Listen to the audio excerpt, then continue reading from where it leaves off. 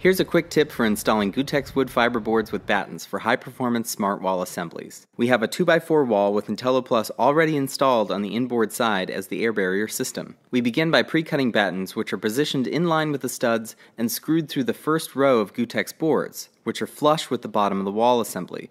The bottom groove of the multi-therm has been cut off and sits on a ledger board or metal starter strip.